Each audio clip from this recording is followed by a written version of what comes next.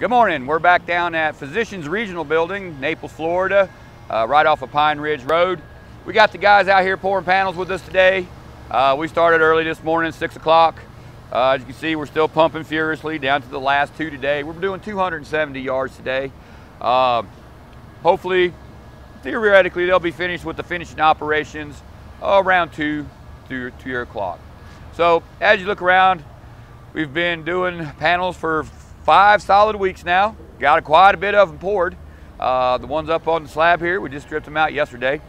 The guys have moved down to our south side casting bed now.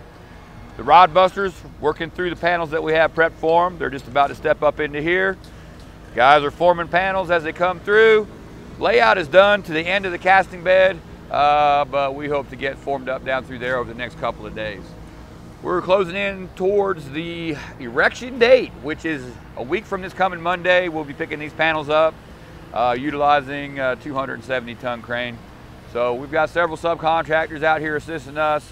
Leon with Lion Steel, tying our reinforcing. FCU doing the pumping, placing finish in our wall panels. And the rest of our crew, 30 guys, is basically in-house. Been a tough job. Not quite over yet, but we're getting close.